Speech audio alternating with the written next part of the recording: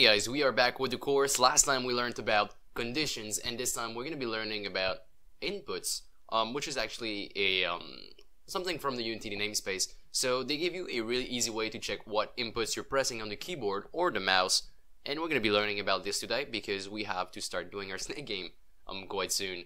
We've been playing around with scripts, but I think we should actually start making our game as soon as possible so you guys can actually see something, see some result, and that is something that is going to drive you to continue, basically.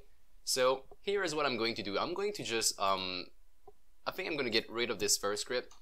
We don't need it anymore, and I'm going to go inside of my game scene. Just make sure we are in our game scene. This is where we want our logic to happen, and we're going to start just writing down our snake. I'm just going to make sure that the scene is clean, so I'm going to be removing these 3 spheres. I'm going to be creating a new cube object, and that cube, rename it to snake. What I've done to rename is simply I had it selected, I press on F2, which is just like in the Windows Explorer, so you have the option to rename using F2. Now I'll be moving this snake in the middle of my world for now, and we're gonna go ahead and just create a new C# script. So create, and this one is gonna be the snake. Okay, so what exactly do we want our snake to do? We want our snake to move depending on where we click on the screen. Well, not click on the screen, but click on the keyboard. So basically, if I press on W, I want the snake to go up. If I press on S, I want it to go down, left and right, and so on. So here is what we're going to do. We're going to be wiping everything. This is something I do in quite a lot of tutorials, so if you want to keep on watching some of my tutorials, this is something I do all the time. I just start super fresh, no start, no update function, and then we just add in manually, which is just going to help you just write them down, become faster with the keyboard. And here's what I do. So I create my update. Now we're going to be looking for inputs, so we're going to be looking for key press. The moment you press on the key, some condition somewhere in the code is gonna actually turn to true, so some boolean is actually going to toggle on and off, so true or false. And checking for those inputs has to be done in a update. The reason is quite simple. If you start your game, and if you have, like, say, a private void start here, by the way, don't mind the private just now, we're going to be talking about private and public a little bit later on, but say if I go up here and I type in if my A key is pressed, then this is going to work only for a single frame at the very beginning of your game. You're only going to be checking this condition once, so it's not continuous, it's not something that you check every frame. You're really only checking that moment, that very first frame the game start. Was your key down or up? Which is, I mean, it's really, you have to be really good in timing if you want to enter that if statement. So whenever you do key checks, whenever you do input checks, most of the time it's going to be done in a update. Let's go ahead and just have a look at the syntax here. You go like this, so you have your if statement, normal if statement, just like we saw in the last episode, but inside of brackets, instead of typing in true or false, we write down input dot get key.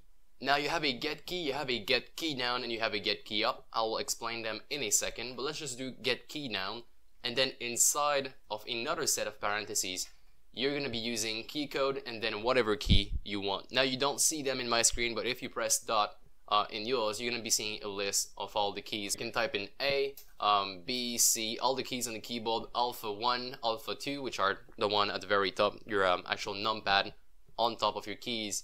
So let's start simple. I'm going to say key code W. So if my key is down, my W key is down, then I'll be running this code. So debug.log, just to test this out, of course, move up. Okay. Let's go back in our game and make sure that our script, our component, is actually on top of our snake, so our update is actually ran during the game. And if I just press play, press on W, it says move up. Now if I hold W, I'm holding it right now, you would expect this to be spamming non-stop because every single frame we're looking, and if the W key is down, then we're gonna go ahead and just say that. But it doesn't work this way. We have 3 functions we have to play with. We have get key down, get key, and also get key up. Get key down is only toggled once when you press on the key. So if I was to spam it like this, it happens every single time I press on the key. During that first frame that the key is actually down, then this is true. Now on the next one, it's not true anymore because my key was not just press. If I wanted to get a continuous stream, I would simply say get key. Now this way, if the key is down, it's going to return through, and I can go ahead and just click in all this time. And as you can tell, it just keeps going on and on and on. Now you can actually do it the other way around too. So you can say get key up, and then I'm going to be pressing on my key, holding it. So pressing, holding, and whenever I release my key, now, then it calls the if statement. But it only happens when I release my key. So get key up is when you release, get key down is when you first press it, and get key is just to get the state in general. Is it pressed or is it not pressed? In our case, let's do get key down for now. I know the snake is actually something that should actually keep moving on and on, but right now, just for the sake of this tutorial, just to have some kind of movement going at the end, I'm going to be using get key downs for every single axis. So let's duplicate this 4 times because we have 4 directions. We have get key down A, we have get key down S, and we have get key down D.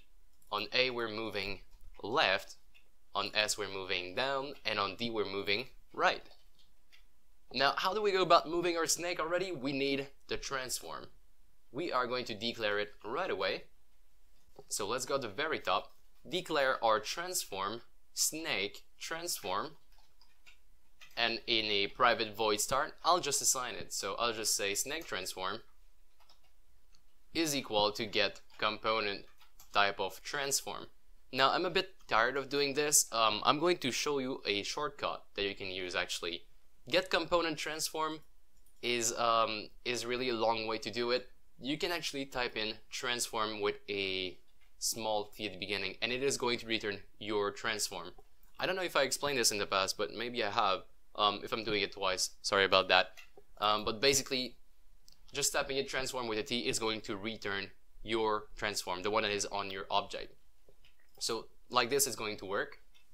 And now every time I press on the key, so every time I press on get key down W, I would say snake transform dot position is plus equal vector3 dot up, because basically I want this to go up since, you know, W is up.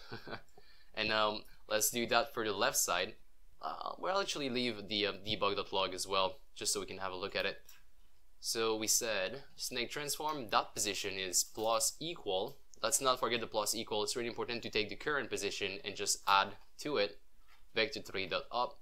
Going to go ahead and just duplicate this. This is vector3 dot left, and then vector3 dot down, or if you prefer minus up, this could also work.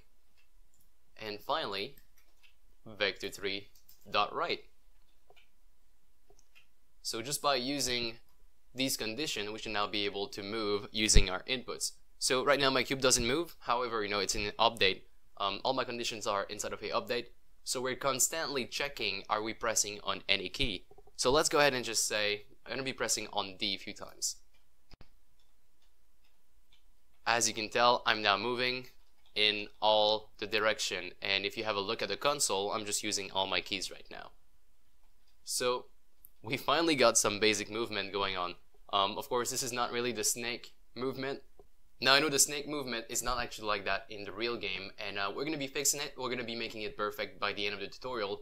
But right now we have some basic movement, and I think we're going to start here, and we're just going to leave it like that for now, because we need to have a time notion before we actually do that continuous movement. Now what I'm going to talk about next doesn't really relate to the snake tutorial, but it relates to the input. We're going to go a bit further, because inputs are something that you're going to be using quite a lot in all the games you do. So let's just talk more about it, because there's obviously more to know about it. If we just forget about this for now, we're going to leave it on, but I just want to have a space of code down here that I can actually test some stuff out with you guys. In Unity, there is something else in the input manager called axes. Now I'm going to show them to you right here, because they're actually stored in your game. If you go under Edit, Project Settings, and then Input, inside of the input manager you're going to have axes, and there is quite a lot of them by default. Horizontal, vertical, fire 1, 2, 3, jump, mouse, and there is quite a lot of stuff in there. Now what a axis is is actually a type of input that returns you a float. Let me just explain it a little bit. So over here on horizontal, we're going to have a look at the horizontal, which is one of the most used. There is actually a negative button and a positive button at all times. So most of the axis is going to have like a negative button, positive button. If you press on the negative button and you just hold it for a while, it's going to return you -1. Now if you press on the positive button and you hold it for a while, it's going to return you 1. So you always have that range of values in between -1 and 1.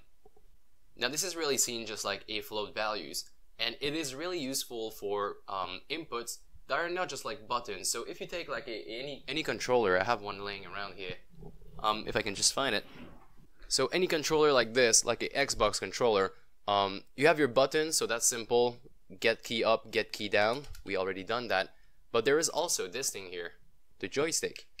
Now the joystick is a little bit different because it's not a simple get key up, get key down, knowing if we put our joystick towards the left or the right.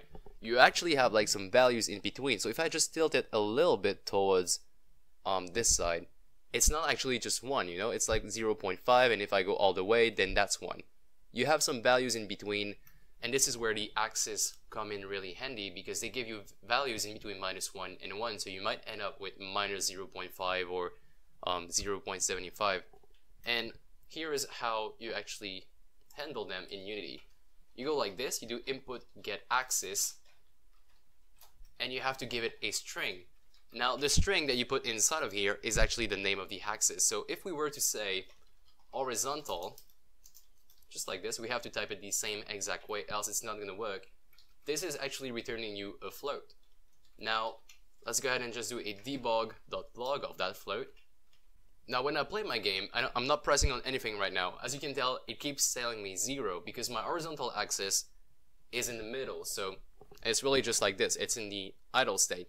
If I was to press on any positive or negative button, it would go either up to 1 or down to -1.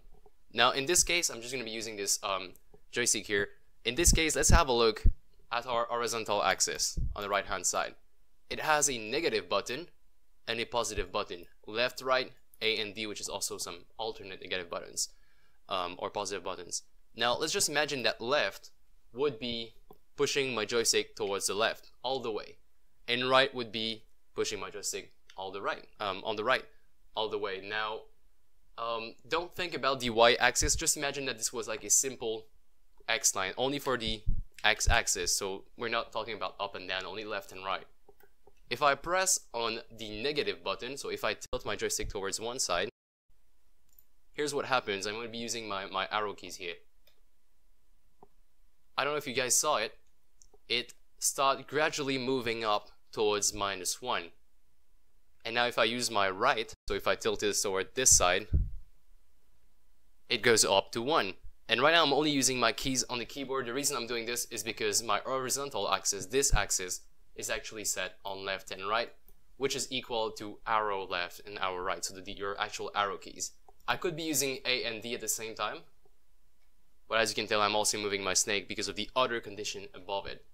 So I just wanted to mention those. I just wanted to mention those axes because they're going to be useful in the end. Whenever you do watch the other tutorials, such as the input manager that I've done, you're going to be learning how to actually implement this thing in your Unity game. Then you're going to be creating some axes. So you're going to go up here and say 19. Your last axis is going to be your joystick axis. You're going to give it your own positive and negative button, which are going to be like joystick axis. You just play around with those settings. I have another video that explains all of that. And you can actually get your float values in between -1 and 1, which is going to help you just determine the speed at which your player goes, or any kind of logic is possible from there. But I just wanted to mention those, and I am not going to be using those in the snake game, but at least now we have a little introduction on how they work. And I'm actually going to end today's episode here because we need to talk about time, and time is the topic for the next episode. The reason we want to talk about time is so every, say, 1 second, we have our snake moving in one of the direction, depending on where our key are. So we are going to be talking about that in the next episode. Have a look for it. If you enjoyed this one, if you learned something, please leave me a like. Really appreciate that quite a lot. Also check out the Facebook page, the Patreon page, the website, all that kind of stuff. Check out the channel, a lot of good video on there, and also subscribe for more. Guys, thanks so much for watching, and I will see you in the next one. Cheers.